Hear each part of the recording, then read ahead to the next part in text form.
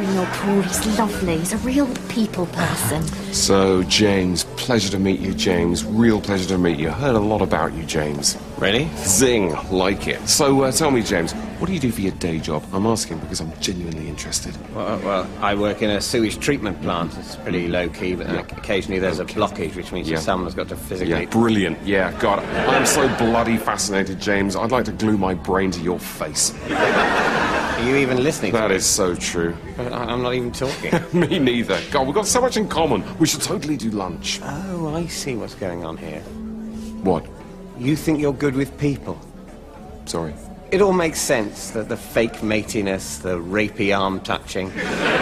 The way you keep using my name in a way that makes me feel oddly violated, as if you've just dipped your cock in my drink. So, it's called people skills. Well, I'm sorry to have to break this to you, mate, but these people skills you seem so desperate to thrust at me as if I'm the social equivalent of a wank doll just make you seem weird and a bit scary. No offence, but in a party situation, you seem about as relaxed and friendly as a serial killer doing a police interview while still wearing his last victim's skin. Don't worry, it's totally normal.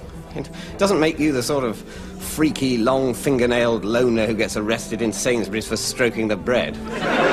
Being shit with people is just a very minor disability that you share with everyone who isn't Alan Carr or Top Cat. Just accept it and move on. Okay, well, piss off and stand on your own then. That's more like it.